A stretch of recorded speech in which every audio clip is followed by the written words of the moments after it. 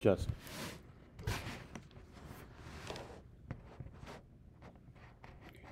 Is that good? Yeah. Okay, there. Right in the middle. It's got to be right in the middle. Is it on? Yes. Oh, you. Okay, let's pray.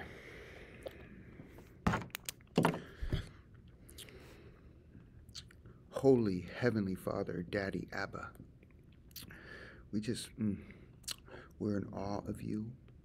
We're your children, adopted into your family, accepted in the beloved, one with you. As he is, so are we in this world. You've given us your righteousness, and we stand right before you, God. Before you, God, we stand in right standing. Father, we thank you. This is a gift. Righteousness is a gift, and we receive that from you. And we come just, ready to grow in this grace. We need your help. We need you. We need you in our lives to help us to grow in this grace and the knowledge of Jesus Christ. So, Father, this is your class. This is your time. Just like the book Acts was the Acts of the Apostles, but it is really the Acts of the Holy Spirit. And this is the Bible. This is our Bible study, but it's your Bible study. You take the lead here.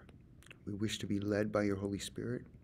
Let us be our understanding coming from you, that you are the teacher. Your word says that your Holy Spirit will teach us and guide us into all truth. Well, we're reliant on that. We're relying on that right now, Father. Teach us, Lord.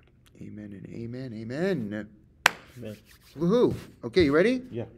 Okay, let's do this. Yeah. Okay, go to 2 Corinthians 3. 2 Corinthians 3. Hold on. Don't go anywhere. I just thought another one. Romans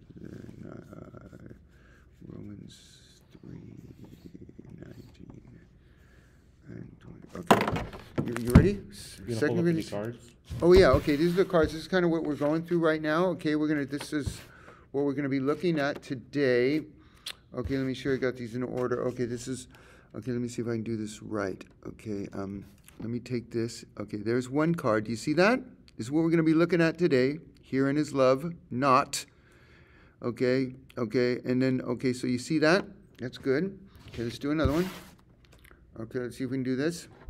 There's another, okay, I got to hold it down so that the glare isn't on it. Okay, because sometimes there's a glare. Do you see that? Is that good, Dylan? Yeah. Okay, let's do this one. Okay, you ready? Here's one more. Hold it down, yeah. Okay, and I got to hold it down so it doesn't glare. Because if yeah. I go up, there's a glare. If I go down, there's no glare. I think that's pretty good, just like that. Yeah, that's good. Is that good? Yeah. All right, here we go. Okay. Those are the cards. That's what we're looking at. Oh, I didn't do the back of this one. This is the back one, and this is the title of the class. This one here. Okay, it says over on the side. Okay, right, it says over here, it says over, okay? That's because on the back, there's a bunch more stuff. This is the name of we're going to name this class the Grace Place, because that's what's going on here. But this is amazing, okay? Are you ready?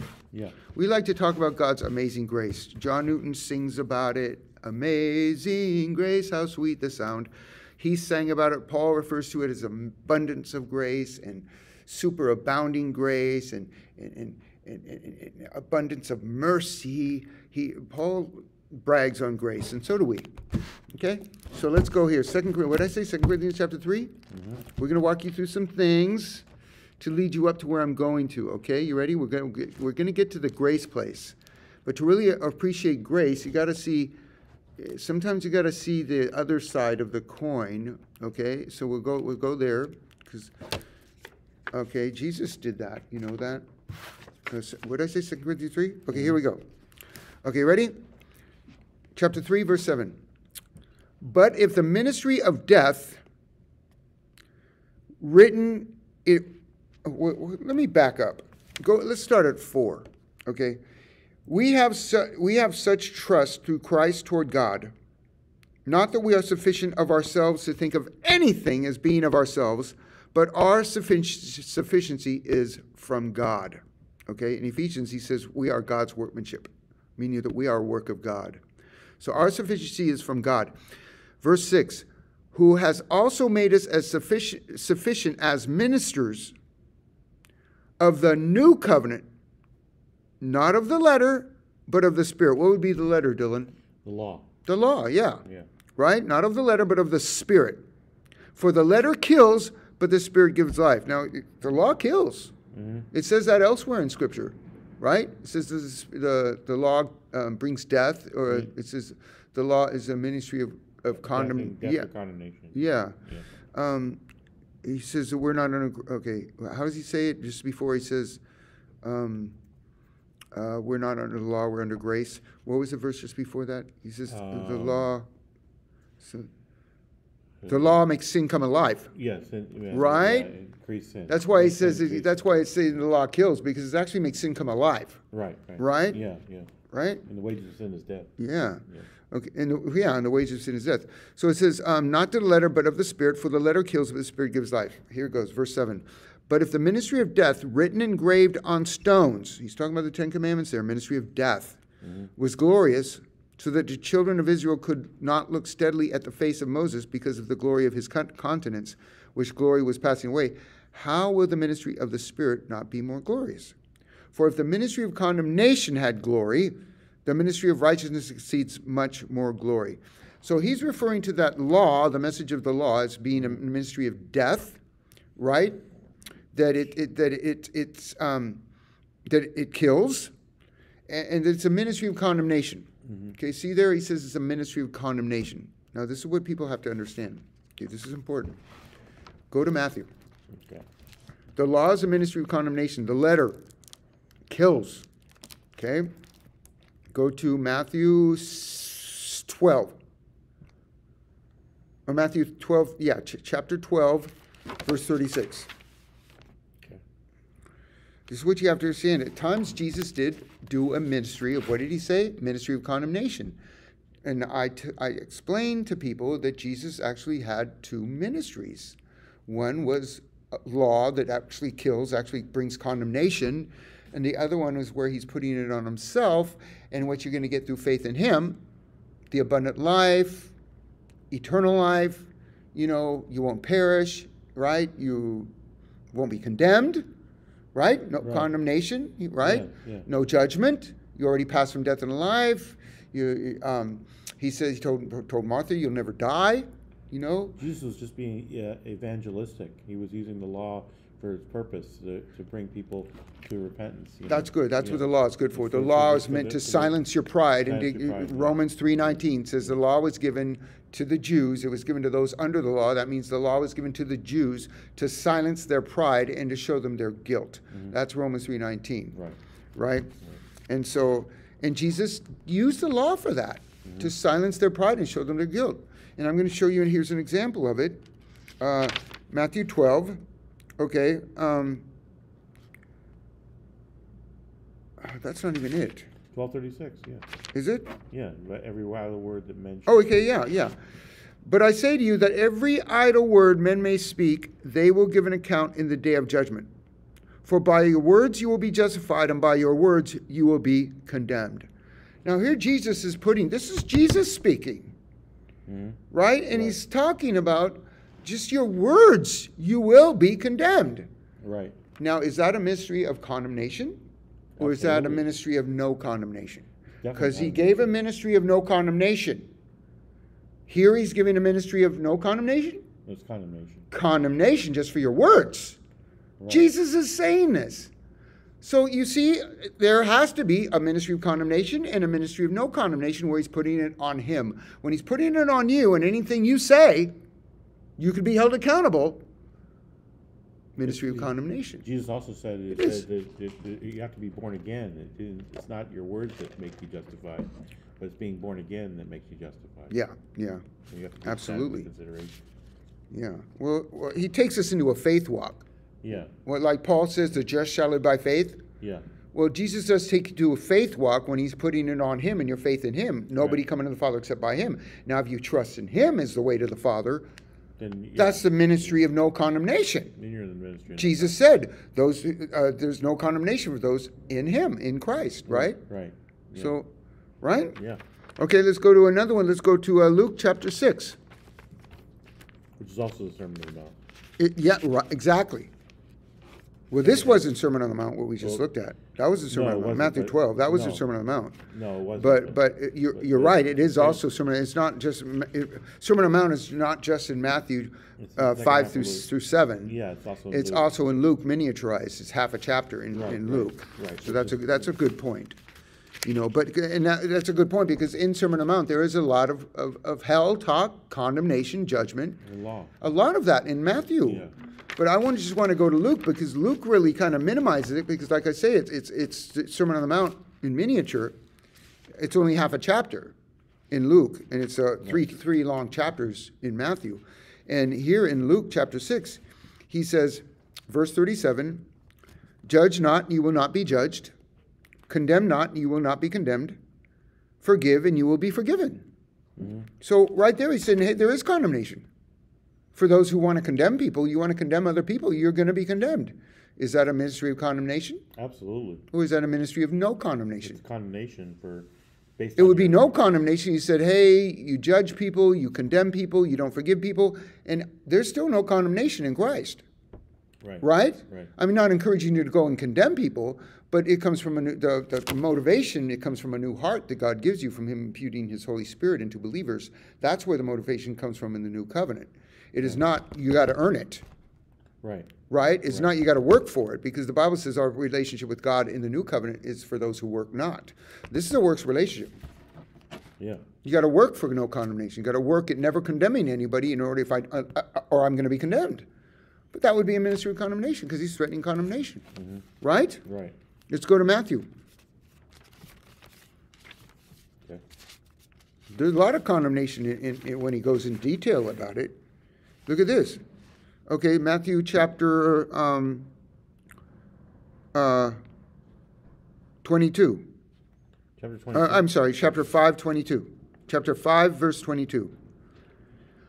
"But I say to you, whoever is angry with his brother without a cause will be in danger of Judgment. judgment." Right? Yeah. "And whoever says to his brother, Raka, will be in danger of the council. But whoever says, you fool, will be in danger of hellfire."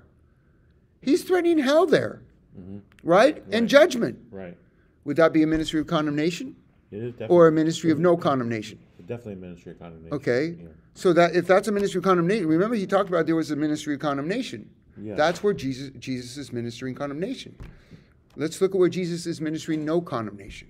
Okay. Okay, you ready? Yeah. Because he did have two ministries. He did speak death, right? He mentioned hell in here.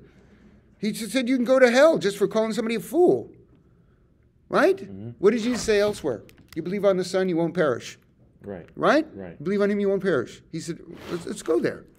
Okay, so now we're going to get into John. Okay? Let's go to John. Does not talk about any threats of judgment, condemnation, hell, none of those parables that could be very scary. The Gospel of John never goes there because he It's just goes with the Gospel. Yeah, He evangelistic just straight up gospel. hits you with what it is to believe on Jesus Christ and what you're going to get on account of it. Right. He didn't talk about you're going to be condemned or you go to hell or judgment because or any idle word you speak, you could be condemned. John doesn't go there at all. The only thing he says is for unbelief. For unbelief you'll be condemned. That's right. John Yeah. just goes with belief and Believer, unbeliever. Yeah. It's either There's you- no middle ground. Yeah. There's no if you might be condemned if you do this. There's none of that iffy stuff. It's just It's just you don't believers believe. and unbelievers. Thank you. Yeah, That's very good. That's basically it. That's what John That's does. a summary of John. So let's go to John and look what John says in John chapter 3. Okay. Let's see what John has to say about this condemnation. If you condemn, you'll be condemned. If any idle word you speak, you'll be condemned. If you're angry, you can go judgment. You know, you can go to hell just for calling somebody a fool. Like he said, any idle word, condemnation. And Matthew expounds on that, saying, you just call somebody a fool, you can go to hell. You're in danger of going to hell. Yeah. Right? Right. What does John say about going to hell? Let's look what John says. John takes you into what it means to be born again. Right. When he talks to Nicodemus, he's talking about you must be born again to see the kingdom. In Matthew, he said you got to be more righteous than the Pharisees if you want to get in the kingdom. Which is it? Right? Yeah. But John says you got to be born again to Right. get in the kingdom. You Right. got to be born of the Spirit. That which is flesh, that which is spirit. You must be born of the Spirit if you expect to see the kingdom. He takes another direction, Yeah. right? Yeah. He doesn't even go this direction. Jesus does.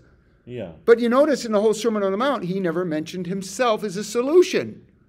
Whole Sermon on the Mount, whenever he's talking about condemnation, you're under condemnation, judgment, hell, those threats of danger, he's never putting himself out there saying, well, but I'm the solution. He doesn't go there. John just goes there. Jesus is the solution. Right. He just goes there that he's a solution. If you don't have him, you're done. You got him, it's all good. You don't have him, you're done. You're going to perish if you don't have him. But if you have him, you have eternal life. You're not going to be condemned if you don't have, you're not going to be condemned if you have him. If you don't have him, you're condemned already just for not having him. That's what John says. Right. Yeah, right? Big difference. It is. Let's see what John has to say about it. This condemnation that Jesus is threatening people. Now, this is Jesus too. It's just John expounding on Jesus only from his putting himself as a solution. Right. Grace and truth. Putting everything on him. Matthew, Mark, and Luke dance around these areas where Jesus is ministering, putting it on you, and what you're going to get, how you got to work hard to get this.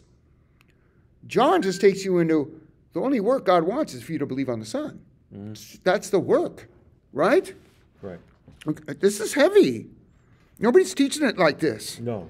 Okay, so off the bat in John chapter 3, he says, John chapter 3, verse 5, he says, most assuredly I say to you, unless one is, he's telling this to Nicodemus, okay? He comes at night to talk to Jesus. They're having this conversation. He says, unless one is born of water and the Spirit, he cannot enter the kingdom of God. See, there he says you got to be born of water and the Spirit to enter the kingdom, okay? Before he said you got to be more righteous than the Pharisees to get in the kingdom, right? This is taking a different direction, okay? That which is born of the flesh is flesh. That which is born of spirit is spirit. Okay? So he's talking about being born of the Spirit. He's expounding on born of water and the Spirit in verse 6. He says, if that which is born of the flesh is flesh, that which is born of the Spirit is spirit. That's water and the Spirit. Yeah. The flesh. Most people have different opinions on what that means to be born of water. I don't really want to get into all that, but some people think it's just water baptism. Some people say that, but I don't believe that. I think just being born of water is where he's talking, because our bodies are 90% water. Yeah, I agree with that.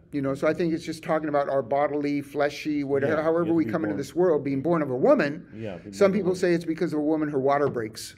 Yeah. And we're born. Either way, it's just being born of the flesh. It's just human nature. Yeah. You have to be but it's basically saying that we're just born of Adam. Yeah, born of Adam. And that's the flesh. That's born of the flesh. Born of the flesh, and the other is born of the Spirit. Right, as opposed to being born of the Spirit, which is something you only get through what Jesus said, nobody comes to the Father except by me. Yeah. So when you come to the Father through Jesus, you're going to be born of the Spirit. Right. That makes sense? Yeah, that makes perfect sense. Yeah. And that's where John goes. He just goes to come unto Jesus for everything you need. Yeah, right? Through Jesus. And allow him to work in and through you. Through the power of the Holy Spirit in you. Yeah, through Jesus. That's the direction you want to go. That's the direction John goes. Right. But I mainly want you to see this because there's a lot here, and I want to get to where I'm going. Oh, of course. But I just want you to see, because we're talking about condemnation, okay? And he says, John 3:16, okay? Well, let's look at 14. It says, John 3:14, and as Moses lifted up the serpent in the wilderness, even so the Son of Man must be lifted up. What is he talking about? Talking about the cross. The cross, lifted up on the cross. That whoever believes in him should not perish but have eternal life. So how am I not going to perish? How am I going to prevent from going to... looking at this, am I going to keep from going to hell because I never call you a fool? No, it's not. Am I going to be able to keep from being condemned because I'm not condemning someone? No, it's not. This is a different right? direction. It's a different direction.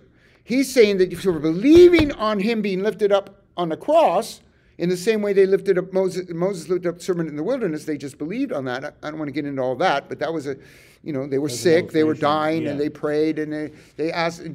Moses was told by God to lift up the snake on a pole, a bronze snake on a pole, lift it up, and anybody who looks at the snake will live. Yeah, that's what and so it just calls for some faith to believe that this is going to save me. Right? That's all. And people just with faith believe that this is going to work for me. I won't die from these poisonous snake bites. And I could just look at that bronze snake on a pole and I won't die. That's key. I won't perish. Yeah. And he's saying in the same way that Jesus lifted up on a cross, you just look to him with faith that this is going to work for me and I won't perish. Right. I will have eternal life. Amen. Amen. That's what he says. Yeah. Right? Right. That whoever believes in him would not perish, but have eternal life. Verse 15. For God so loved the world that he gave his only begotten Son, that anyone who believes in him should not perish, but have everlasting life. For God did not send his Son into the world to condemn. See, not to condemn. But wait a minute. It says here, for God did not send his Son into the world to condemn the world. But Jesus is ministering condemnation in other places. Right. Yeah. So it's obviously. So where is this no condemnation going to come from? He just told you. From him being lifted up on the cross. Right? Right. So when he was ministering condemnation, he wasn't referring to the cross. He was referring to you and your ability to work for this. And he's showing that it's impossible to work. And showing you that it is impossible to do so. Yeah. That you need a better way. He says you must be perfect as your heavenly Father is perfect. That's why he said nobody comes to the Father except by me. Right. You're not going to get to the Father by your ability to stop calling people a fool, or to stop condemning, or to be more righteous than the Pharisees, or be perfect as your Heavenly Father is perfect. That's never going to get you there. That's never going to work. Yeah. Nobody comes to the Father except by me. That's what he says when he's introducing himself as a solution. You want to get to the Father now that I'm here, it's only going to be through me. Right. And that's where you're not going to get any condemnation. Amen. It's through Jesus, faith in him. That's right. Right? Yeah, that's right. And then it says, verse 18, he who believes in him, Jesus, is not condemned. No condemnation. So you could exclude all those scriptures that are telling you, hey, by every other word you speak, you'll be condemned. If you condemn someone, you're going to be condemned. You judge, you're going to be judged. You don't forgive, you won't be forgiven. None of that applies here to the believer on Jesus Christ, who is trusting him, coming to the Father through him. Trusting in what he's the work of the cross, him being lifted up. In the same way I could look at him, I don't have to be punished. Right. Right? Because he's punished for me. Thank God for that. Really? Yeah. I mean, really. Yeah. And we take away from that. We want to put a price tag on this beautiful gift of God's grace. We want to put a price tag on it. And we call this cheap grace. That's what cheapens grace, is putting the price tag on it. Yeah, they cheapen grace when they put a price tag on what God is giving for free. Yeah, because it's better than cheap. It is free. People call it cheap grace, but they're cheapening it when they put a price tag on grace when God is doing it. It's just God's choosing. He wants to do it. Yeah. God so loved the world that you could just say this. God so loved the world that he chose to give his Son. This is his choice. He wanted to do it this way. This is his doing. The Bible says we are God's workmanship, created in Christ unto good works that he prepared in advance. But he says we are God's workmanship. This is the work of God. This is something he's doing in and through us. Okay, we need to give him the glory for it. But let's look at this. I want you to see this. Because we're going to get into John for a minute. I want to see what's going on with John. Okay? So it says that God so loved the world that he gave his only begotten Son. For John 3:16. Most recognized, most memorized scripture in all the Bible is this one, John 3:16. Everybody knows John 3:16. God so loved the world that he gave his only begotten Son, that anybody who believes in him will not perish but have eternal life. Most people can read that from heart. No, they can, they know that verse. Okay, but you know what this is saying? This is what I see. Okay, that Jesus is the love of God, because he says God so loved the world that he gave his Son. So when you're looking at Jesus, you're seeing evidence of God's love. You're seeing the love of God. Yeah, Jesus' ministry is the same as the Father, because he says he only does what he sees the Father doing. Yeah. So Jesus' ministry is Jesus loves the world just as much as the Father did. Well, when he's going on the cross and he's dying for the sins of the world, he's showing you this is how much God loves you. Right. I'm revealing the love of God. Absolutely. Okay, so that's what he's doing. Jesus is the love of God. So when you look at it that way and you start to read certain scriptures, because here's the thing. Because we have a lot of scriptures that say, well, no eye has seen nor ear has heard the things that God has prepared for those who love him. Right? He says that he works all things out for good to those who love him. Those are called according to his purpose. And people, you think that you got to, if they take the scripture that is Old Covenant that says you have to love God with all your mind, soul, and strength, right? Now all of a sudden that can, taking that, which was law, and bringing that over here where he's saying, hey, if you love him, you'll work it all out for good. Hey, if you love him, he's just going to, you can't even imagine what he's got in store for you. Now you think you got to work for that. Now, because you think you have to love him, and now you're trying to love him with all your heart, all your mind. You're trying to make it happen. Yeah, you can never do it. But what I see here is because he's saying God so loved the world that he gave his son, you're just responding to Jesus. Mm-hmm. You're responding to the love of God. God loved me so much. He loved the whole world so much that he gave his son. So I'm just responding to his love now. Mm-hmm. So when you see it from that perspective, it's not, well, I have to love him. How do I know I love him? How do I know that, because he's got no eye has seen, nor eye has heard, no eye has seen, nor ear has heard all that he has in store for those who love him. Mm-hmm. Well, is that me? Do I love him enough? I mean, well, the Bible says can I earn it? It says it's not that we love God. That's where I'm going. Yeah. You see, that's the point. The Bible says here in his love, not that we love God, but that he loved us. So that ties in with the point I'm trying to make. Right. Right? Yeah. You see, because we're just responding to his love. Right. That's all we're doing. Jesus even said, a new commandment I give you, love one another as I have loved you. My love for others has to be responding to his love.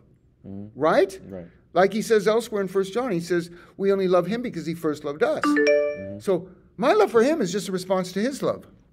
Okay. Are you feeling me? Yeah. Let me see if I'm making sense, okay? Okay, keep going. Okay, yeah. So let's look at John. Okay, so go back to John 1. John 1. Okay. For as many as received him, now remember, he's the love of God. This is verse 12, okay. Right? Yeah. I didn't say that? No. Oh, John chapter 1, not 1 John, Gospel of John, chapter 1, verse 12. Yeah. But as many as received him, to them he gave the right to become children of God, even to those who believe on his name, who are born not of blood, nor of the will of the flesh. See, that's where I think he's talking about, like, that which is flesh is flesh, that which is spirit is spirit. Yeah, he's expounding on that. Yeah. Right? Passage. Yeah. It just means the will of the flesh. It means something, it's something they chose to have a kid. Okay, nor of the will of man, but of God. So you're born of God now. Okay, right? Mm-hmm. Who were born not of blood, nor of the will of the flesh, but of the will, nor the will of man, but of God. Now, he says those who receive him. That's talking about just receiving his love. God so loved the world, he gave his son. Mm-hmm. So all those who receive God's love, Jesus, you're just responding to that love of God. And you have a right to become a child of God because you're responding to his love. Mm-hmm. When you're receiving Jesus, you're responding to the love of God. God so loved the world, he gave his son. So if you're receiving his son, you're just responding to the love of the Father.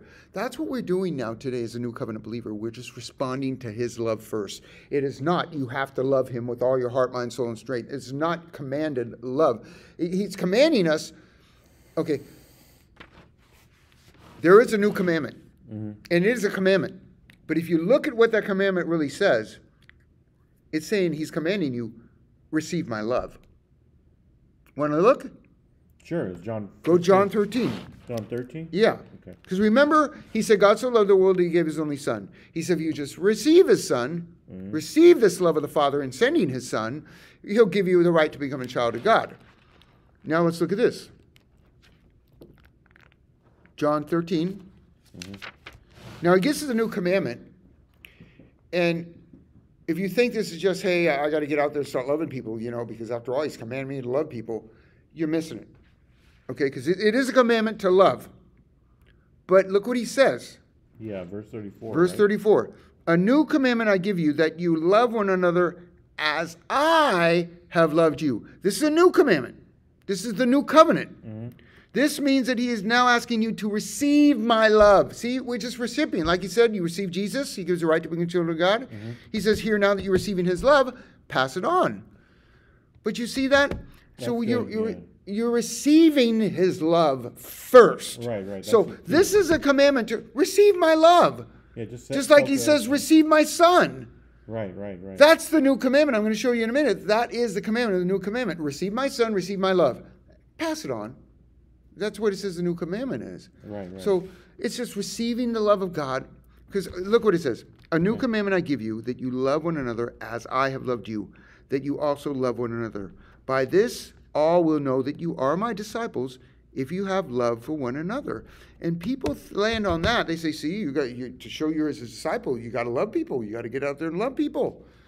But he said, but you're missing the fact that he said, you got to love people the way I love you. Right. They miss that. Yeah. It says my love for you. Right. Right? Yeah. So you got to ask yourself, how much has God forgiven me? How much does God love me? You know, how much has he blessed me? How much is he for me? Right. And so that I can be for you. So I can be blessing you. So I can be forgiving you. So that I can be loving you. So I can pass on what I'm getting. If you focus on the condemning words, which is ministry of condemnation, then you're not going to receive his love very effectively. You're going to be mixed. You see, a mixture. Thank you. That's the point I'm trying to make. Yeah. Is those are two opposites. Right. They're two different ministries. The ministry, it's law and it's grace. Right. It's law when he's putting it on you and you're threatening you with condemnation, judgment, hell. And it's grace when he's putting it on himself and what you're going to get through faith in him. Right. That's the difference. And they don't mix. And like you say, it'll steal from this. And it'll keep you from receiving the love of God. Oh my God, it'll keep you from receiving the love of God if I think that, he's ready to condemn me if I condemn. Yeah. He's going to judge me if I judge. Well, okay, so what am I saying? We can just go judge and we can condemn? No, not at all. I'm saying that first, if you're receiving no condemnation, it'd be a lot easier for you not to condemn. If you're receiving no judgment, it'd be a lot easier for me not to judge you because I know God is doing this for me. I'm experiencing it. Now I know what it feels like to be totally no condemnation, total no judgment, total forgiveness. Mm-hmm. So it is not, if I judge, I'll be judged. If I condemn, I'll be condemned. If I don't forgive, I won't be forgiven. Now it's, thank you that I have no condemnation. Makes it a lot easier for me to not condemn you. So I'm like he said, love one another as I have loved you. So see, it's two opposites. Mm-hmm. This is if you don't condemn, you won't be condemned. This is receive no condemnation. Now don't condemn the way I don't condemn you. And if you really, Paul, that's what he says. He says to go forgive one another as Christ has forgiven you. Right, already.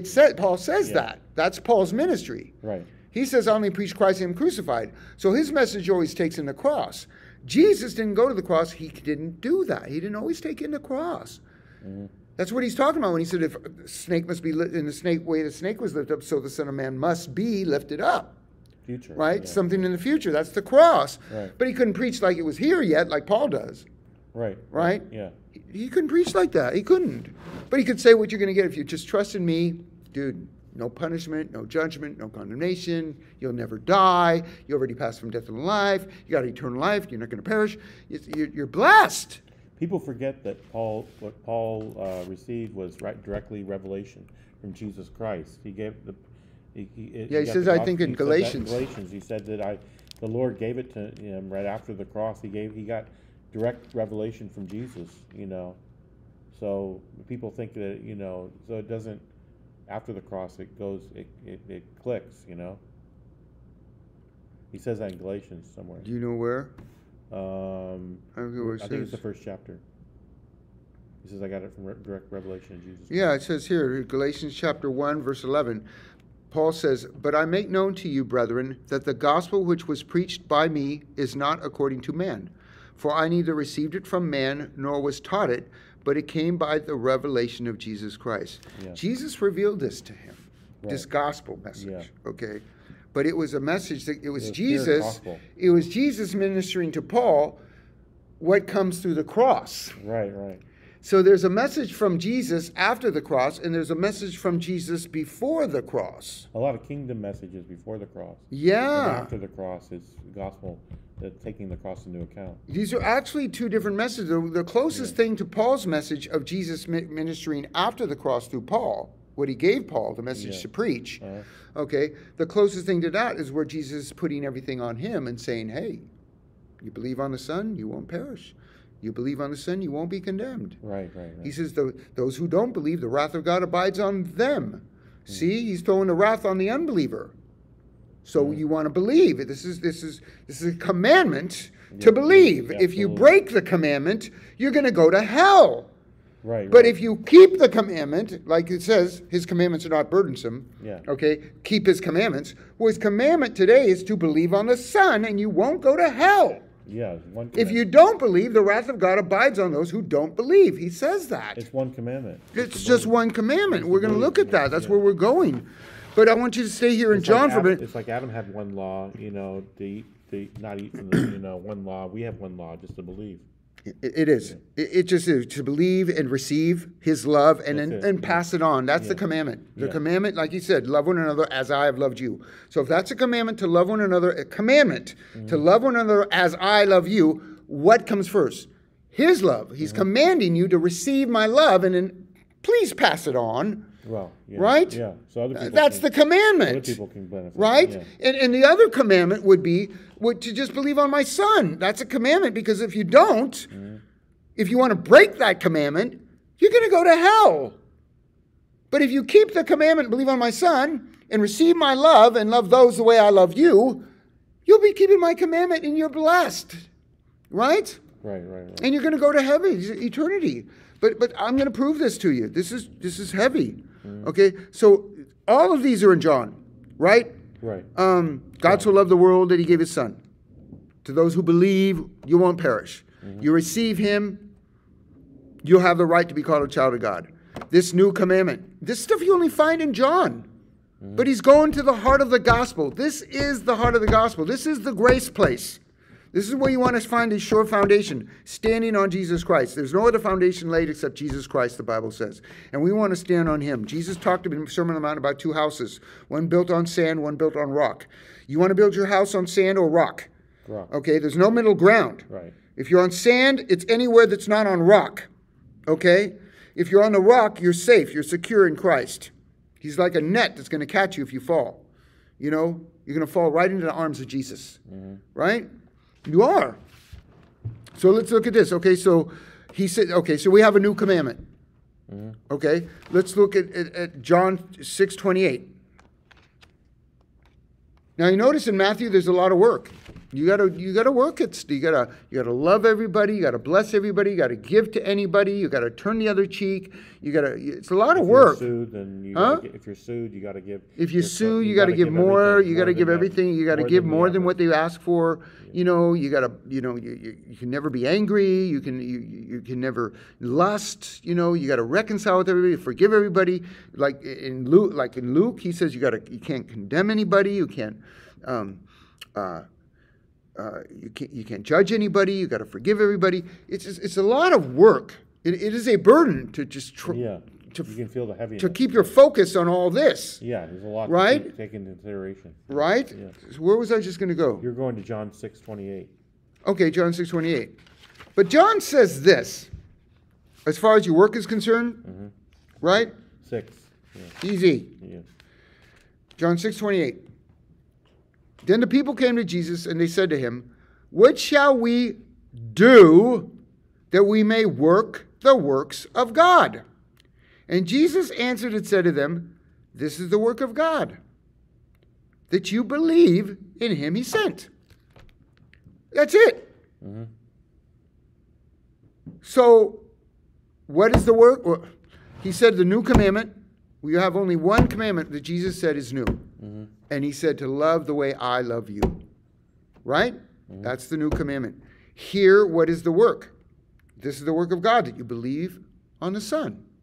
Right? And Jesus' work is done on the cross. There you have a work and you have a commandment. Right?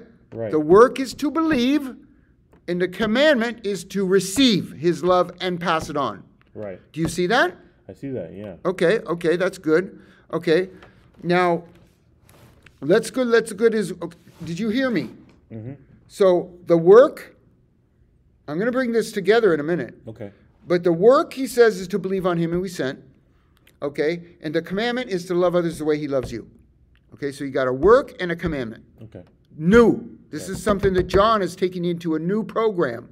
This is something you only find in John. One work. One new commandment. That's the stuff you find in John. You don't find it in Matthew, Mark, and Luke. Matter of fact, you can find a lot of judgment, condemnation, a ministry of condemnation over there. You don't find that ministry of condemnation here in John. This is good. Watch this. Let's go to his will. Now, you don't see this in Matthew, Mark, or Luke. What you find in John is that Jesus is just putting it on him. When he introduces himself as a solution, it's a new will of the Father. Because now the will of the Father is to believe. What did he say? To work? Believe. Right. Watch what he says here with the will of the Father. Believe. What was the commandment that he gave you, the new commandment? To believe. To receive. To receive. Believe and receive. To receive his love. Oh, receive. Okay. Right? What was the new commandment? To receive his love. He said, love one another. New commandment, love one another as I've loved you. I see. So what was the new commandment? To receive his love and pass it on. Right, right. Okay? But what is the work of God? To believe on the one whom he sent. And watch this. What is the will? Let's start at this. Now, this is where Jesus introduces himself as solution. He didn't do that in Sermon on the Mount. Matthew 5, 6, and 7. He never introduced himself as a solution to this problem. He just kind of introduced the problem. Okay? The stuff that you do wrong. Right.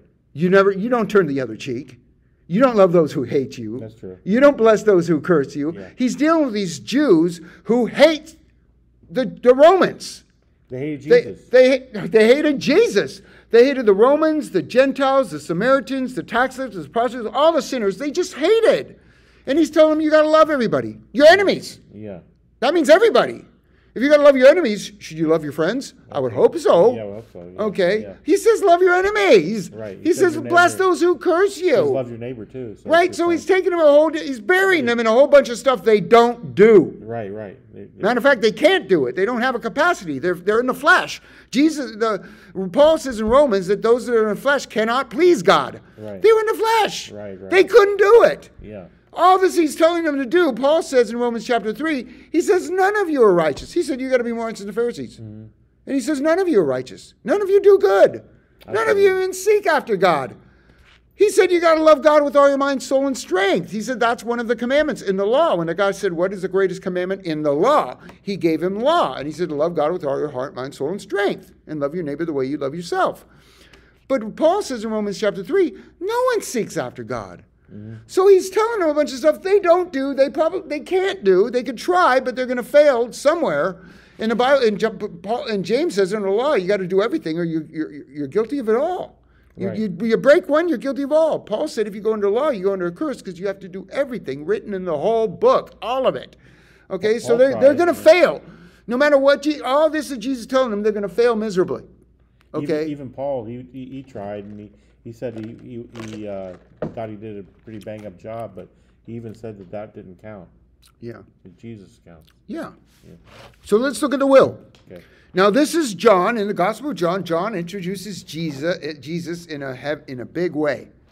And here he goes. Here comes Jesus saying, now what you're going to get because you just trust in me. It's not condemnation. We didn't go to John where he said, we did. Did we see in John where he said there's no condemnation? No, we didn't. No, you haven't gotten to you talked about... in John chapter 3? No, you already where he says, that. He who believes in him is not condemned? Did I go through that? Yeah, you did, but you didn't go into... But he who does not believe is condemned already because John he has 6, not believed? You're talking about the will of the Father. No, I know, but John 6. I wasn't sure if we finished that when I was talking about no condemnation. Okay. I don't think we finished that. Okay, go back to it. Because I want you to see this in John 3:18, because he says, when he's introducing himself as a solution, he says, verse 18, concerning condemnation, because remember, Jesus couldn't put you under condemnation in places. Mm-hmm. But here when he's introducing himself as a solution, he says, verse 3:18, he who believes in him is not condemned, but he who does not believe is condemned already. Okay? Mm-hmm. Because he has not believed in the name of the only begotten Son. Okay? Mm-hmm. Go to 36. Verse 36, same chapter, chapter 3. He who believes in the Son has everlasting life. But he who does not believe in the Son will not see life, but the wrath of God abides on him. So that wrath is for the unbeliever. Everlasting life is for the believer. Mm-hmm. Condemnation is for the unbeliever. He said that in verse 18. But those who believe, there's no condemnation. Mm-hmm. See, so condemnation for the no condemnation for the believer, condemnation for the unbeliever. Verse 36 says the believer gets eternal life, the unbeliever gets the wrath of God. Right. You see, So John takes a whole nother direction. Just believers and unbelievers. This is beautiful. Okay, now let's look at this. John he nails it. He just rolls with this same train of thought. Verse 34, John 6:34. Okay. Then they said to him, Lord, always give us this bread. Okay. I'll start at 33. 33, he says, for the bread of God is he who comes down from heaven and gives life to the world. And then they said to him, Lord, always give us this bread. And then Jesus said to them, he's introducing himself as that bread. He's introducing himself as the solution. Yeah. I am the bread of life. He who comes to me will never hunger. Okay? Mm-hmm. He who believes in me will never thirst. Now, I want you to see this in Matthew. This is heavy. Matthew chapter 5, when he's talking about the Beatitudes. Mm-hmm. Right? He says, verse 6. Okay. He says, blessed are those who hunger and thirst for righteousness, for they will be filled. Okay, but that's in Matthew, and that's in Sermon on the Mount, where he's a lot of law language. Right. Okay? But when he's going to grace language, when he's putting it on him, in Matthew he puts it on you. Right. You got to do all these things, or you could go to hell. You could be judged. You could be condemned. You know, if you don't cut off your arm and you plug out your eye, you're facing hell. You know, right? He says that. He's a lot of hell talk. Okay? John doesn't go with any hell talk. He actually tells you the solution. You won't perish if you believe in the Son. You'll have eternal life through the believing on the Son. So, but there it said, let's see, verse 6, blessed are those who hunger and thirst for righteousness, for they will be filled. What does Jesus say? Verse 35 now, John 6:35. And Jesus said to them, I am the bread of life. He who comes to me will never hunger. He who believes on me will never thirst. Right? So that hungering and thirsting for righteousness is filled when you come to Christ, the Lord our righteousness. Yeah, right? It's not through hungry and thirsting after righteousness. Old Testament says referred to Jesus as the Lord our righteousness. Yeah. And our righteousness is of him. And we will be established in righteousness because our righteousness will be of him. It says that in Isaiah. It says that in Jeremiah. Where does it say that? Isaiah 54. It says our righteousness will be of him. Right. Yeah. And it will be established in righteousness. Last verse of 54. And I think the very next chapter talks about him being, I think one of those chapters talk about him being the Lord our righteousness. Oh, yeah. So hungry and thirsty for righteousness is to bring you to Jesus. Yes. Okay, and he says once you come to Jesus, you'll never hunger and you'll never thirst. Okay, are you feeling me? Correct. This is the direction John takes. He doesn't go there first, and then Jesus does bring you to believing on him later in Matthew and Luke, and eventually he goes there, talking about that every sin will be, he says in Matthew, every sin will be forgiven except for blasphemy. So what is he referring to there? Every sin forgiven. This is the cross. It's the cross. Yeah. So he does say that in Matthew. He does refer to that. Later in Matthew he says, when he's talking about the communion, he says, he takes the wine, and he says, this is my blood for the new covenant, for the forgiveness of sins. So he's introducing the cross there. So he does bring you toward the cross when he's in Matthew and these other places, and he eventually does go to the cross, okay? But John is just hitting you with what you're going to get on account of the cross, what you're going to get through faith in Jesus Christ. And look what he says. So with him, coming to him, you'll never hunger.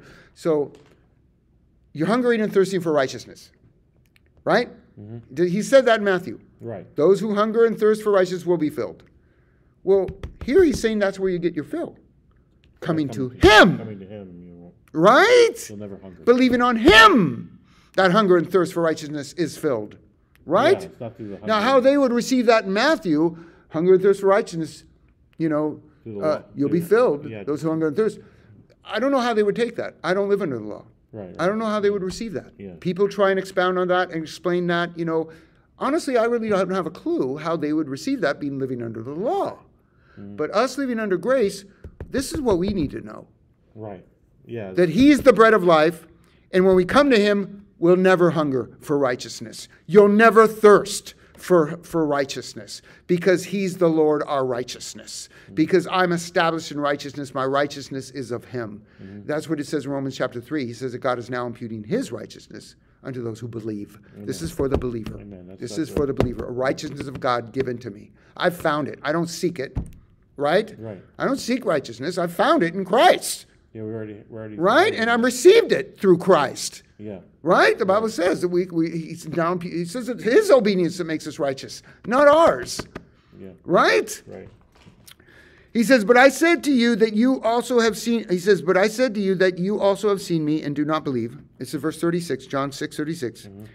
All that the Father gives me will come to me, and the one who comes to me, I will no means cast out.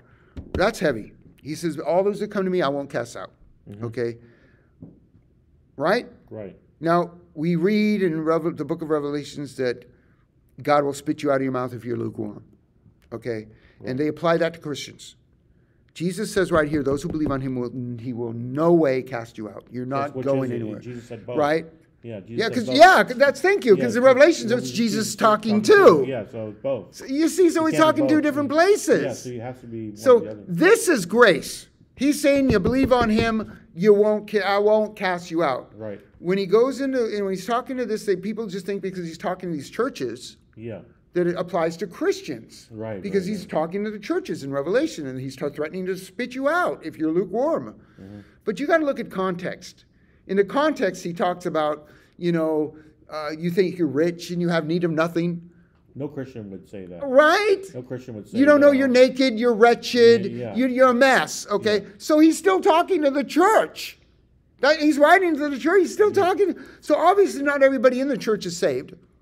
Right? Right, yeah, a lot of. So you got to understand you got to look at context. Just what you really want to know the truth, listen to Jesus when he's talking about grace. When he's talking about what you're going to get through him. And he says, I will no way cast you out. Mm-hmm. He said, right? Right. All that the Father gives me will come to me, and the one who comes to me, I will no means cast out. I will not spit you out. He says in Revelations elsewhere, it says that once you're written in the book of life, I won't blot you out. Mm-hmm. You're not going anywhere. Mm-hmm. So once you're there, you're there. Once you've come to Jesus, he won't cast you out. He's not going to blot you out. He's not going to spit you out. So you got to look at context. People, see, that's the thing. People are mixing things together, and they're not talking out two sides of their face. He'll spit you out, but he won't cast you out. By every idle word you speak, you'll be condemned. But there's no condemnation for you in Christ. You're in the hand of God. Are you kidding me? Fall into the hands of the living God. He says. Unless you're more righteous than the Pharisees, you're not going to get in kingdom. You're not going to get in kingdom unless you're born again. Yeah. You see what I mean? One, you're in the hand of God, and the other one, you fall into the hands of the living God. Jesus says that no one can snatch you out of my hand, no one can snatch you out of my Father's hand. But then in Hebrews chapter 10, he says it's a fearful thing to fall into the hands of the living God. So which is it? Well, if you're in his hand, you don't have to worry falling into his hand, right? Because you're already there, right? The person who has to fear falling into his hand obviously isn't here. Yeah, they're outside. You see what I mean? Yeah. So you see how people, but they're jumbling it all together. No wonder they're and you can't do that. You can't. You can't, but you do. When you do, you ruin everything. Right. That's heavy. Mm-hmm. Isn't this good? It is, yeah. Okay, so let's get this. Okay, so we got to get to where I'm going. Okay, you ready? Yeah. Okay, so all that the Father gives me will come to me, and the one who comes to me, I will no means cast out. No means. No, some say no wise. What that means, I will no way cast you out. I will no way spit you out of my mouth. Okay? Mm-hmm. For I came down from heaven, not to do my own will, but the will of the Father who sent me. And this is the will of the Father who sent me, here's his will. Remember we saw what his commandment is, the new commandment? Mm-hmm. Receive his love and pass it on. Right. New commandment, love one another the way I love you. Okay, so receive my love and pass it on. Okay? It's responding to his love, and then, a good response to God's love is to share it. Mm-hmm. A good response to God's love is to understand his love, receive it, and then share it. Okay, it's a good, healthy response to his love. Okay? Mm-hmm. Right? He says, and this is the will of the Father. Now, this is his will. Mm-hmm. When Jesus introduced himself as a solution, this is the Father's will. Mm-hmm. Okay? Yeah. Now, this is the will of the Father who sent me, that all he has given me, I should lose nothing, but should raise him up in the last day. Right? The people worried about losing their salvation. Sure, can you lose your salvation? Sure, if you believe you can. I don't think you can. If you believe you can. I don't think I you mean, can if you believe you can. If you're truly in Christ, well, okay. He still has you. He says, even if you don't believe, he remains Yeah, he faithful. says, even if you're faithless, he'll remain faithful. Yes, and he says that his gifts and his callings are irrevocable. So I don't believe you can lose your salvation. Not at all. But I believe that you can believe you can, and that you live as if you did. Because you think you did. It just messed with your head during. Yeah, right. That's what I mean. Yeah, that's what I don't believe you cannot. He says that I will not lose you. See, my point is the point I was trying to make is, sure, you believe you. Do you want to believe you can, or do you want to believe you can't? Yeah, you're not going to the problem. The thing is, you're putting it on you, and you're able to keep it.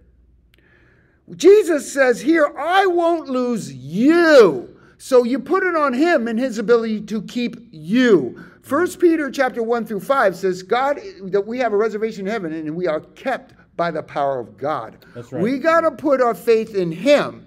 Go read 1 Peter chapter 1, verse 1 through 5, and it says that we have a reservation in heaven and we are kept by the power of God. He's going to keep you. He says, I will not lose you. So sure, do you think you can lose your salvation? I guess so. If you believe you can, you'll live like you did. Because you think you believe that stuff. And people are preaching it. But Jesus is putting it on him. This is where you want to put it on him. If you're putting it on you and thinking, well, sure, if I condemn somebody, I could be condemned. Mm-hmm. Right? Right. That's believing I can lose my salvation. And you're trying to work out your own salvation. Oh, you're trying to establish your own righteousness. That's what I mean, yeah.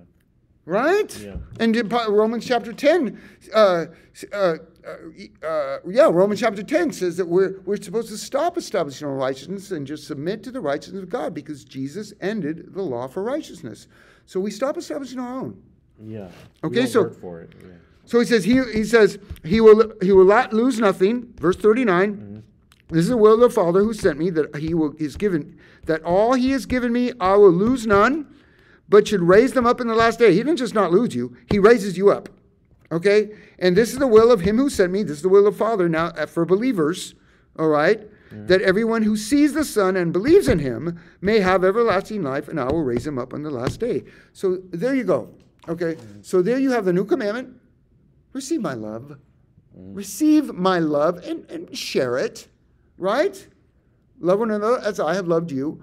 And the work of God, he says, this is the work, to believe on the Son. And what is the will of the Father? Believe on the Son so he can raise you up in the last day. And I won't lose you. I won't cast you out. I will no way cast you out, and I won't lose you. Oh my God, that's good. Mm-hmm. That's really good. Okay, so let's go here. Let's wrap it all up.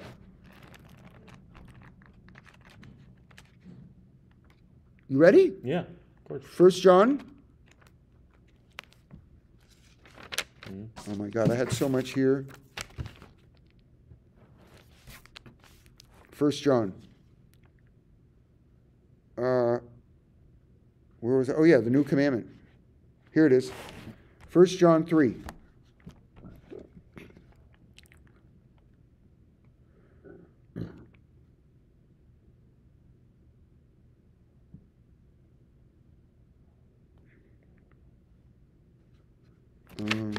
I wanted to find that one that says that his commandments are not burdensome. Where is that?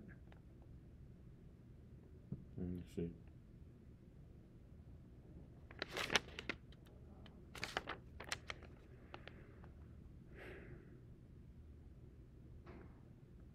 I thought it was right here. I thought it was in 5 something. It's find it. It's a different word in the King James. His commandments are not burdensome.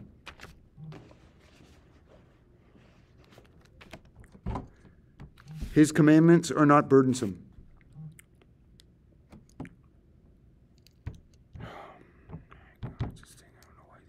Oh, 1 John 5:3. Oh, okay. Why didn't I not have that highlighted of all things I have in here? His commandments are not grievous, it says in the King James. Huh? In the King James, it says grievous instead of burdensome. So it's the same idea, yeah. Okay, now off the bat, when Jesus was, that was a huge burden when Jesus was putting all those commandments. You have to love everybody, bless everybody. Okay, you got to turn the other cheek. You got to give to everybody. You got to lend to anybody. Right? A big burden. Right? You can't you got to control your anger, or it's murder. Right? You got to you lust. You already committed the act of adultery. It's interesting. Those are 2 capital punishment crimes. The adultery was capital punishment. You should be stoned for committing adultery. Murder in the Old Covenant, you should be stoned. There's one other for murder. One yeah, other one. homosexuals too. Yeah, they're supposed to be killed too. Homosexuals are supposed to be killed. There's a lot of them. Yeah, there's not just one other. There's many of them. There's many of them. Yeah, there's many of them. There's not just one other one. I'm just saying that those 2 were capital punishment crimes. Yeah, those 2 were definitely. That's all I'm saying. Yeah, okay. Right. Okay. There's a lot of them that are capital punishment. Yeah, breaking the Sabbath is a capital punishment. Yeah. Because they pick up firewood. Yeah. It says that homosexual, if you lie with one, if one should lie with a man the way that they should lie with a woman, they should be put to death. Right. So, but my point is, those capital punishment crimes. He says, if you even lust, you already committed the act of murder. Right. Or adultery. Yeah.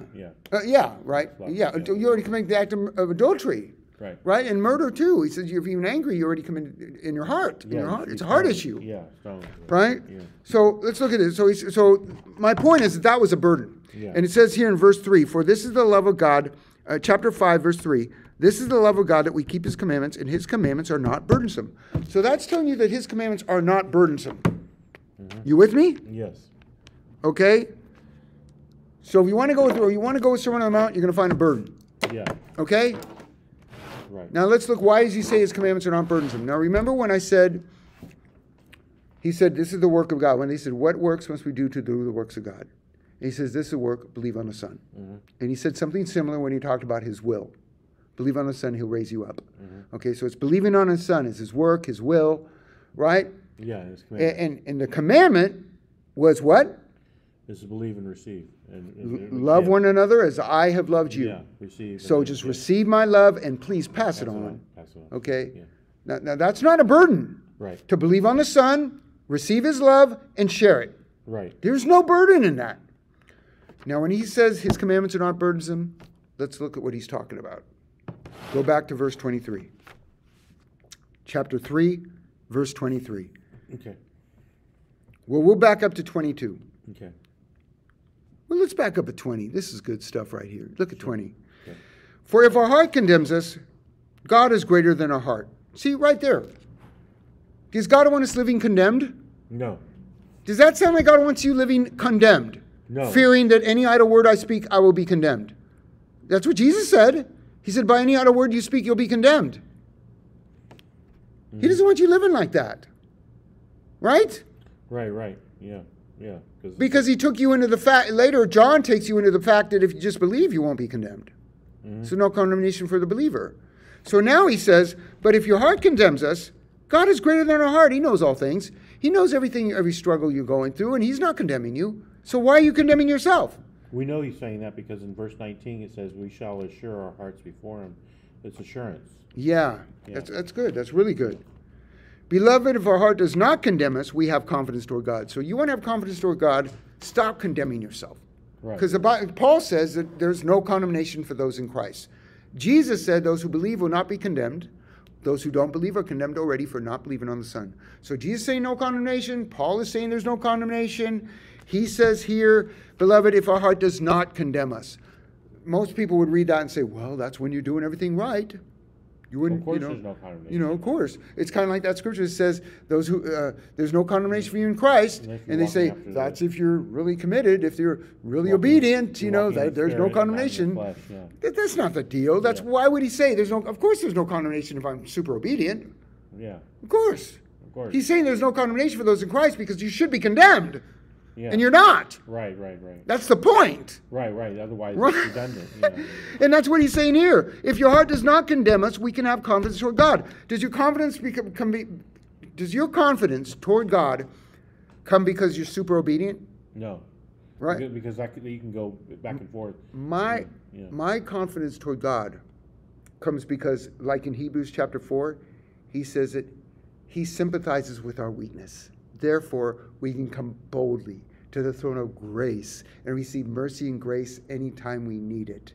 He says elsewhere in Hebrews chapter 10, he says that we can come into the holiest boldly through the blood. Amen. That's my confidence, because it's a throne of grace. The confidence is in his blood.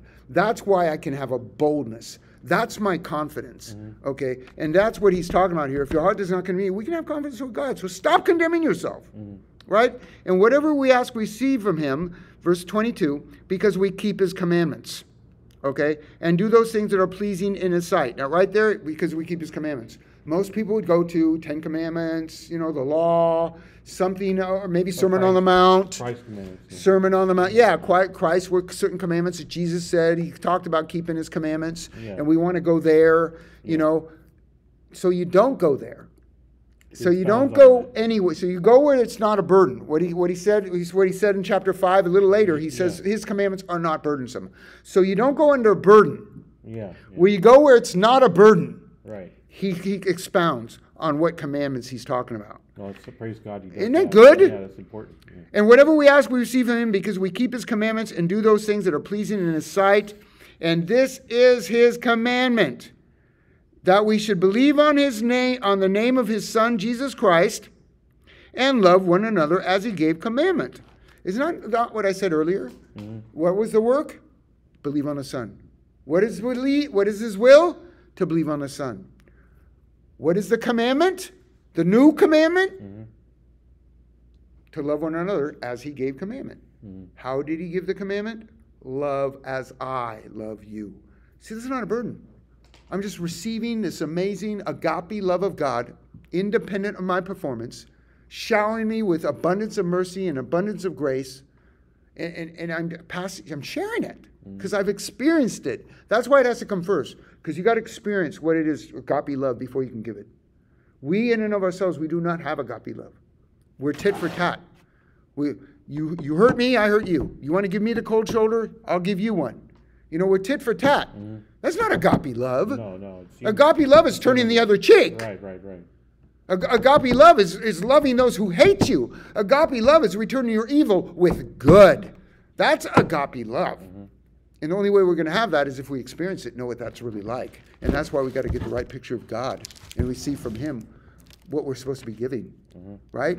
Right. So question, what are you getting from God? His love. Huh? His love. What are you getting from God? I know, right? Yeah, that's what it is. So basically John just takes you to the heart of God. Let's go to 1 John 4:19. 1 John 4:19. No, we're not done yet. Oh, no? Okay.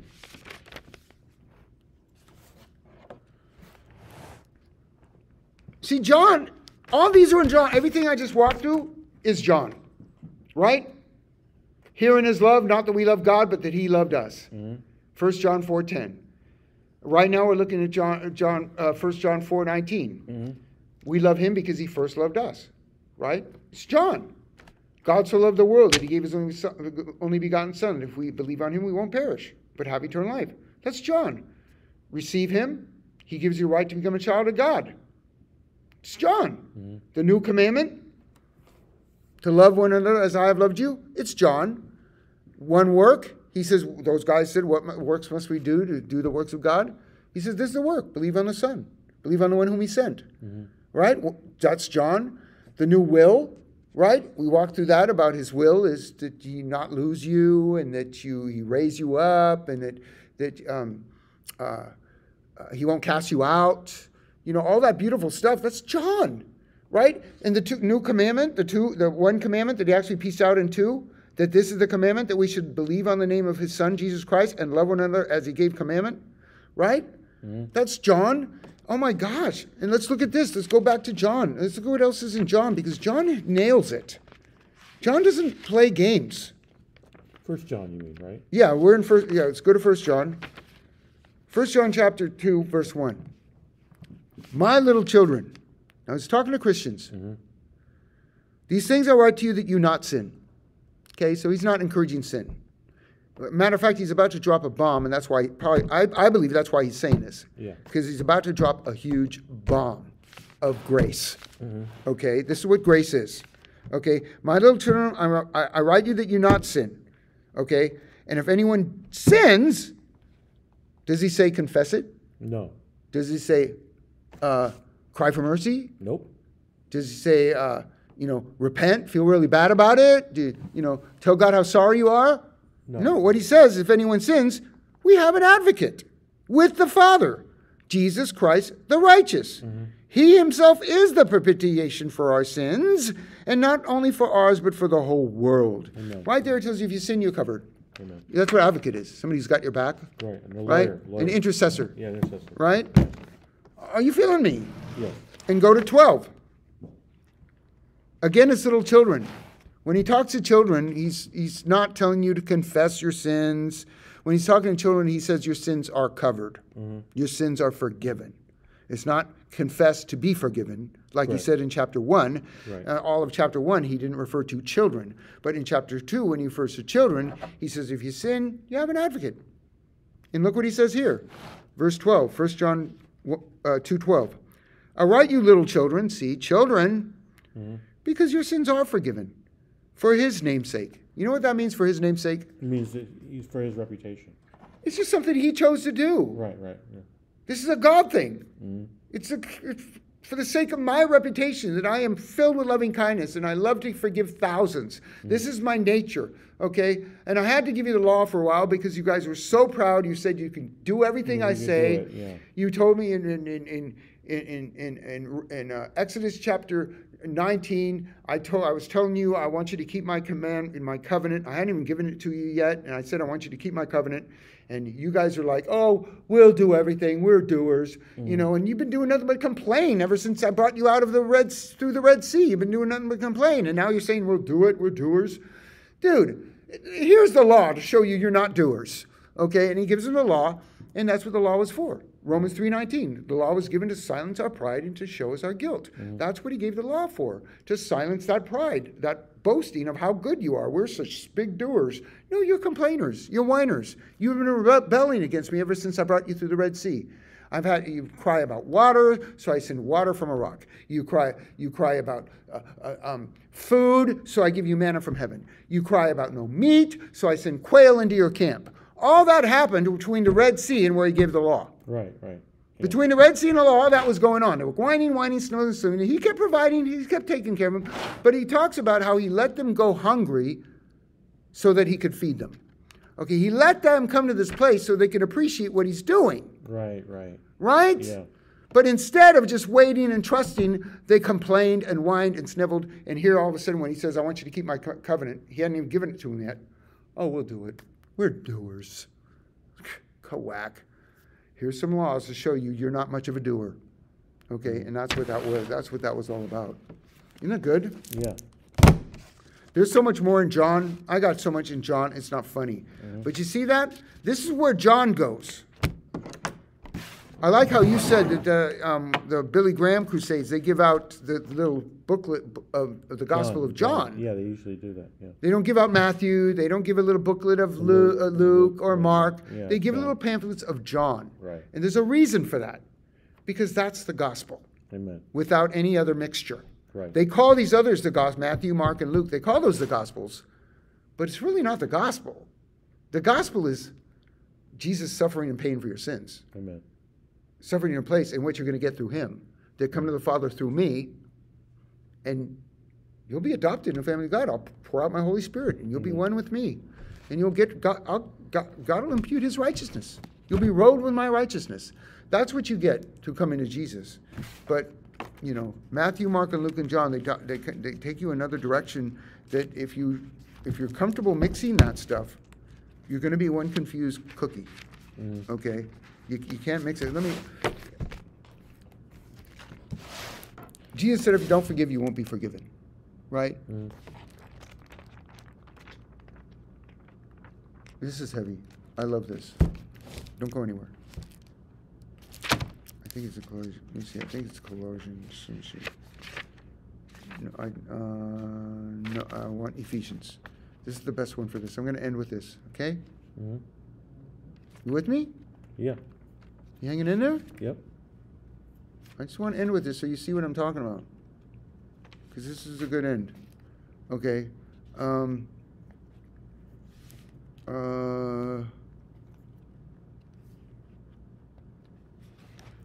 I guess it is Colossians. Don't go anywhere. Mhm. I'll keep that one and this one. Those are both good. This is for the video. Okay? Therefore, as the elect, Colossians chapter 3, verse 12. Mhm. Oh, we got to go. Therefore, as the elect of God, holy and beloved, put on tender mercies, kindness, humbleness of mind, meekness, and long-suffering, bearing with one another, and forgiving one. What did Jesus say? If you don't forgive, you won't be forgiven. He said that, but that was before he went to the cross. This is Paul ministering after the cross to the Colossians, who weren't even under the law. Right. Right? Yeah. These are Gentiles. He says, bearing with one another and forgiving one another, if anyone has a complaint against another. If I have a complaint against you, you did me wrong, and I'm complaining about it. You know, he hurt my feelings. He owes me an apology. He says, if anyone has a complaint against another, even as Christ forgave you, you also forgive. So there it's a forgiveness first. Like he said, a new commandment, love one another as I have loved you. Here he's saying, forgive one another as I have forgiven you. Forgive one another. That's Jesus saying the same thing, only through Paul, after the cross. Jesus was saying something else before the cross, in his flesh, in his body. But when he's ministering through Paul, the message he gave Paul, right? Paul said, I got my message by revelation of Jesus Christ. He's ministering through Paul now. But now Jesus is saying, forgive as he forgave you. You see that? And he says, if anyone has any complaint against you. That means if God has any complaint against you, something you hurt his feelings, you did him wrong, if he's got any complaint against you, he forgives you. Amen. Right? Amen. Because he's telling you to do that. If anyone has if you have a complaint against me, forgive me. Well, he's just forgiven the same way God forgave you. That means if God got any complaint against you, any fault in you, any issues with you, he forgives you. Amen. Father, thank you for this message of grace. It makes studying your word exciting. It helps us. We enjoy you. We can come to you boldly. We don't have to fear you. We don't have to hide from you, cover ourselves with fig leaves and hide among the trees. We can see you looking for us and saying, where are you, Henry? I'm looking for you. Like the prodigal son. The father was looking for that son. As the bad things that boy did to the father, taking the money and running, and he's still looking for him. Father, this is you. You're always looking for us. You found us. We are found by you. Like John Newton sang, he says, amazing grace that saved a wretch like me. I was lost, but now I'm found. We were found by you. You weren't the one lost. We didn't find you. You found us, Father, and we receive that. Thank you, Jesus. Amen and amen. Woo-hoo! Amen.